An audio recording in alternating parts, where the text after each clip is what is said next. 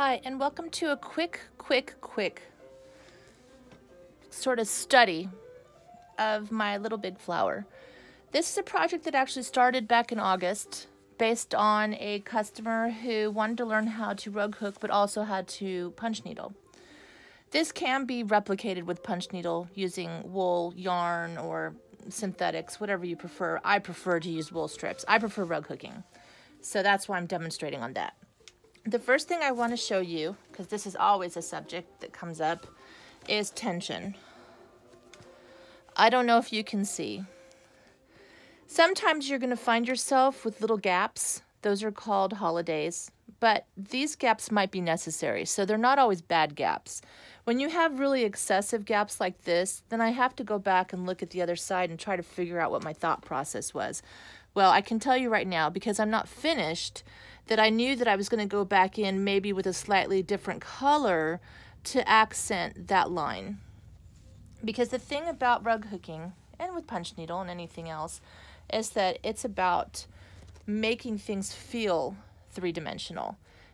Now, with my clouds, I went ahead and did prodding, and prodding is simply still a form of rug hooking, but it allows me to take thick cuts of fabric and create poofy, puffy fluffs.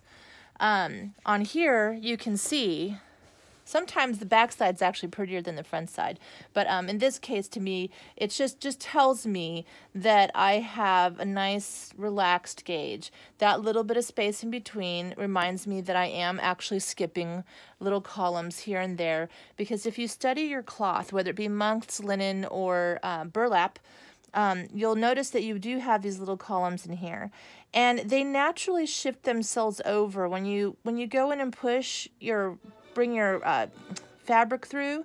You'll notice that this column here will start to squish itself down, which makes it the next natural place to pull up will be the column right after.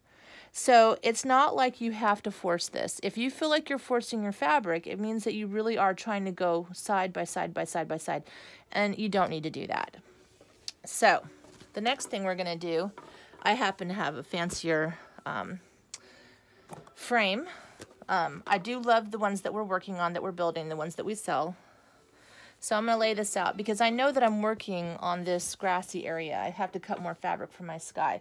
I like to be experimental. I would love to tell you that I used exactly 4 folds and it was 3 this way and 25 that way, but sometimes when you're just being creative, you don't need to do that. You can just free play. And I always make sure that whatever I'm using, I can replicate in case if somebody wants that colorway. So the other subject that we had was I did dye in the sky.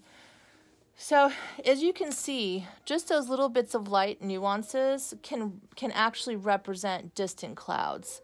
But because my focus is on the flower, my sky becomes the background, and the only thing I made poofy was the cloud here, and I did that on purpose to mimic what I did in my applique version.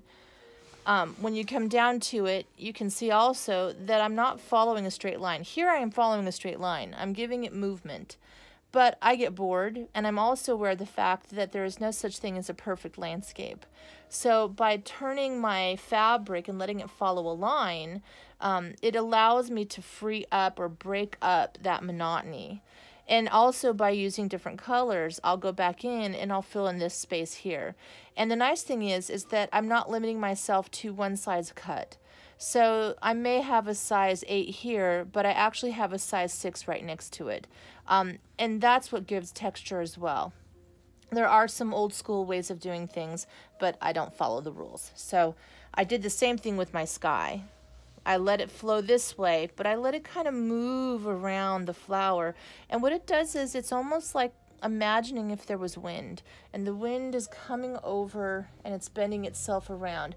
And the easiest way that you can help yourself to learn how to do things like this, if it's not natural, is to take your Sharpie and draw your lines and make your lines happen. So see, here I didn't stay within my lines. My flower finished before I got to this outside line here, and I let it happen that way because it was symmetrical. It felt more natural. And instead of having these pieces come straight down, I went ahead and drew myself one line, and I've been following that line ever since. And I knew that this is where my grass was going to end, and this is where my sky is going to end. So I will fill them in with separate colors. So this subject today really is just to show you how to look at your rug. When you get this far, it can become daunting because you want to just get finished and it feels like you're never going to get to the end.